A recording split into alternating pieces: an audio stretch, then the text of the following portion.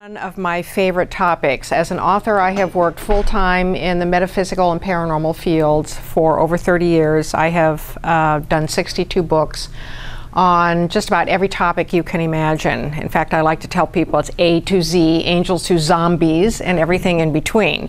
And one of my most favorite topics and most important topics to me in my work and my life is dreams.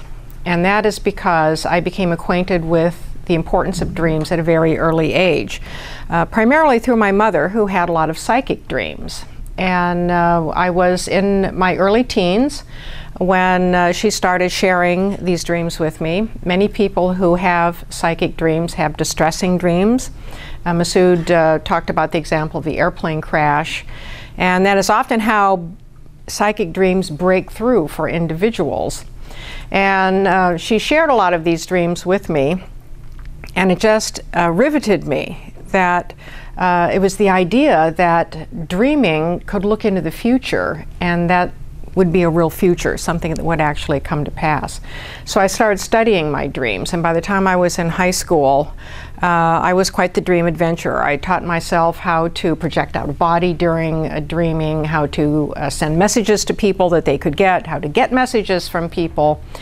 And while my success rate was never 100%, and it never is with anything in the paranormal realms, I had enough success at a very early age to convince me that dreams were something magnificent, wonderful, mysterious, and so important that we absolutely had to pay attention to them.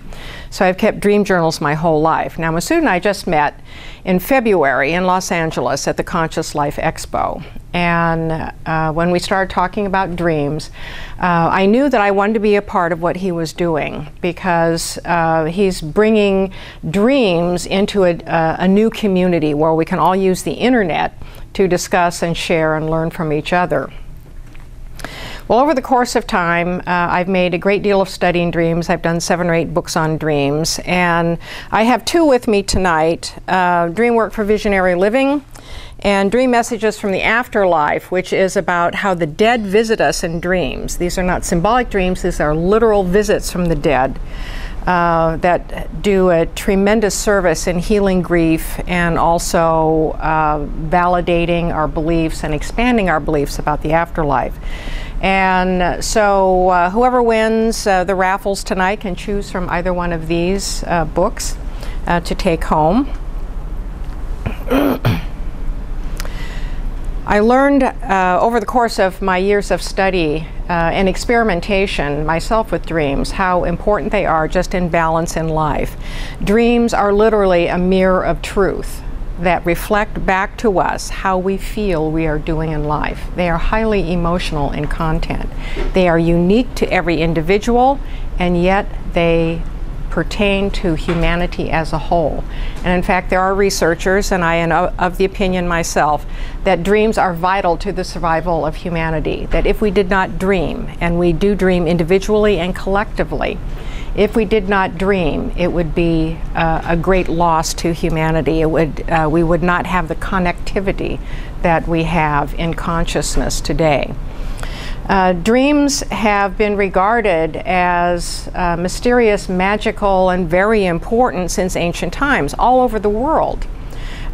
They were viewed in ancient times as gifts from the gods. In fact, you didn't have a dream. Today we talk about, well, I had a dream.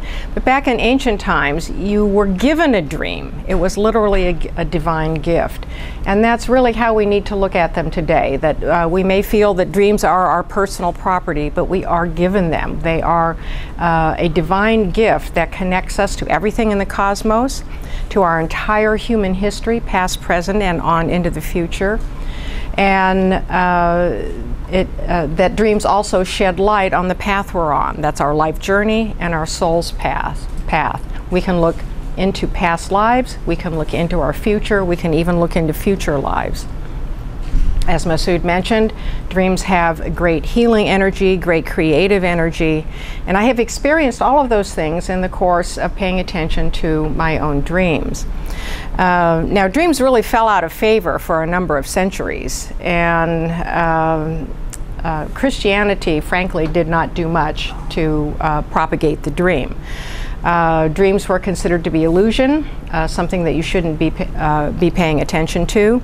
And it really was not until the advent of psychology and psychotherapy from the late 19th century on that dreams began to regain importance in Western culture.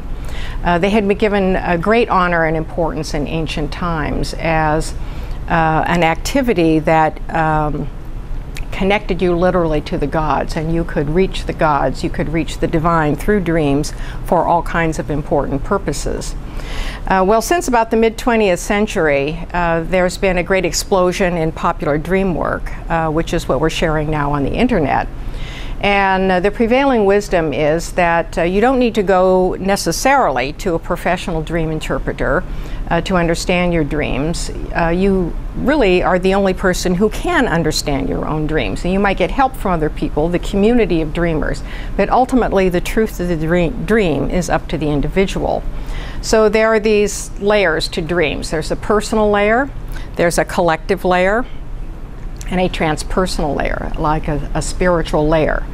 And dreams speak in symbols, so a lot of the symbols are intensely personal to us.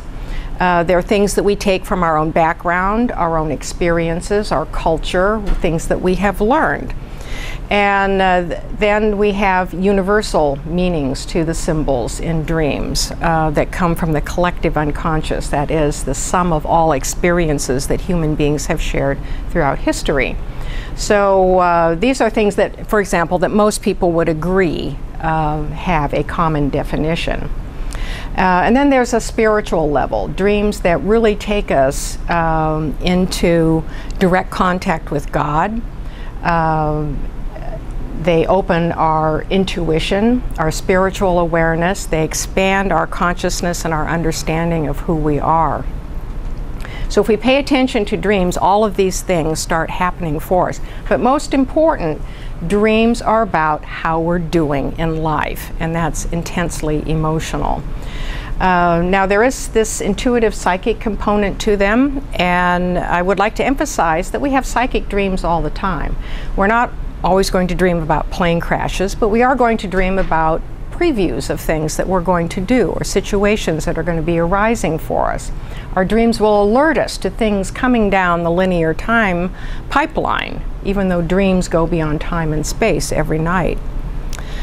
So the more we pay attention to our dreams, then the more we get out of them. Now, there have been some very unusual stories about dreams throughout the ages, of dreams that actually really were quite literal. And there are dreams that we can take at sort of literal face value, and then there are other dreams that we need to look at more from a symbol standpoint.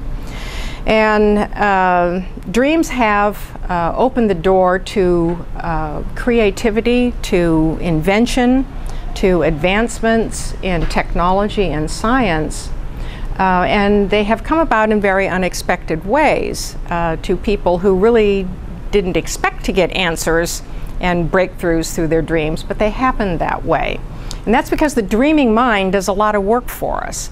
If we put a lot of effort into for example, tackling a problem or trying to come up with something new and innovative, and it turns over and over and over in our mind while we're awake. The dreaming mind continues that work while we're sleeping and will often give us the breakthrough that eludes us in waking consciousness. But sometimes they come in very strange ways, like the sewing machine. Does anyone know the story of how we got the sewing machine?